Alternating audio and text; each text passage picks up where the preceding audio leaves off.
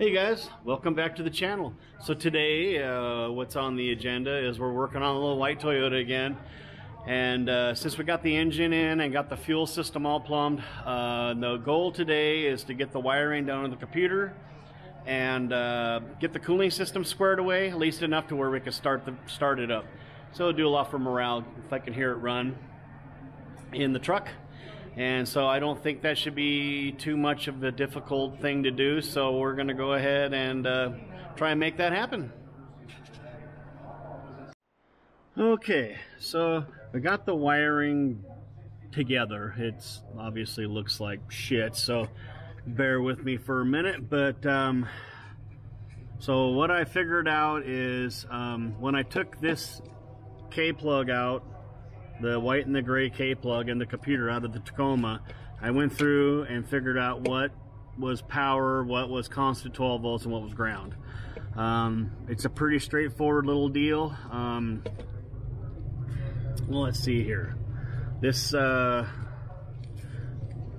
black and yellow wire is battery powered all the time, and that goes to the looks like that goes to the gray K-plug, I believe. Yep. And then all the rest of these are ignition source power. Green with black, white and green, black and red, black and red, white with red, black with red again, and let's see, what else do we have here? The only one that was ground was this black with white with black stripe is ground. Other than that, all the rest of these, I think the total is like 6 wires, I think 6 or 7 wires. Basically, that's all it really needs to run.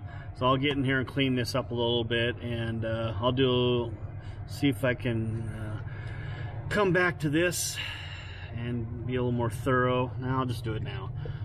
So there we go. So green with black,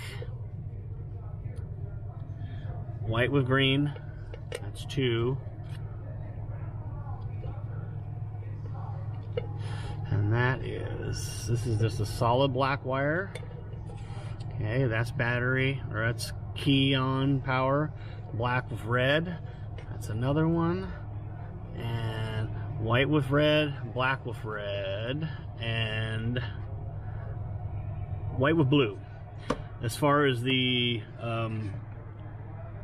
Toyota Tacoma end of it. And then, like I said earlier, the black with yellow is constant battery. That's a keep alive memory.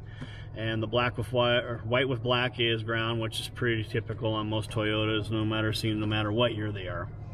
So that squares that away. That'll get the computer happy enough to make this thing run. As far as the cooling system goes, this was really straightforward stuff. The heater hoses back here are stock.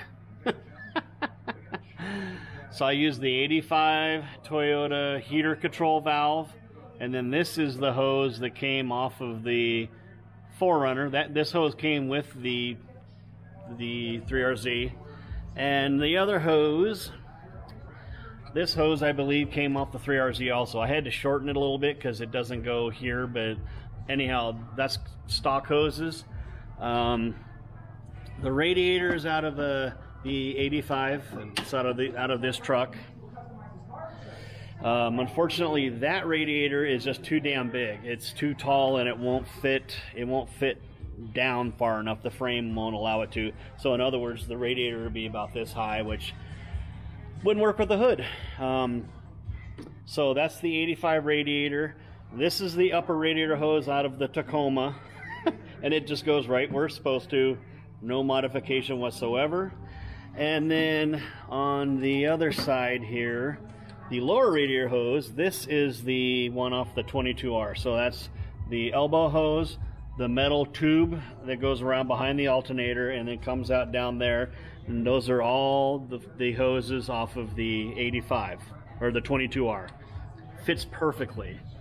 And then I put a cap on here because I ran the hose over here for the heater, so I don't need that, so I just put a cap on it. And that's the cooling system. I think eventually I'm going to make a shroud for it. I'll probably butcher one of these two shrouds, but in the meantime, to get it running, I don't really need that. As far as the air intake, to make it fit a little better, I ended up cutting this off. I just took a skinny wheel and just lopped it off because you really don't need this for anything. This is just, this goes to the fuel pressure regulator, and it just uses vacuum from the air going through the intake. So as long as it's on, as long as the hose is on this side of the throttle body, it should be totally fine. So this will be completely adequate to do what we got to do. So by cutting this out of here, that shortens this up, and then that allows this to fit in here much better. I still need to do a little cleaning up, but at least it's pretty happy.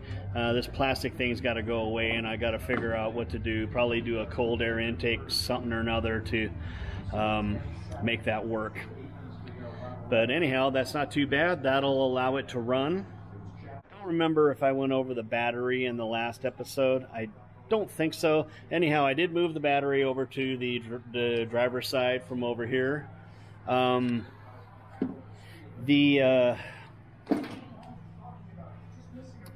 this big fat white wire right here was hooked up to this circuit breaker in the stock application for the 22R.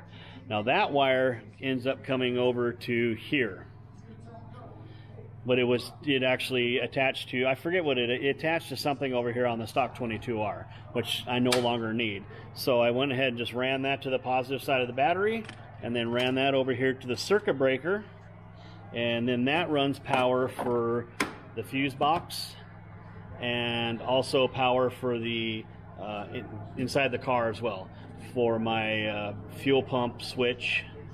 Side note with the cooling system, there was one thing I did forget about, is to hook, I have a manual gauge, and so what I did is I took the plug out of the water jacket right there. There's just a regular old plug, and took that out, and I put water in it, and water come pouring out. So that's a good location to, if you have a manual gauge, to plug that into.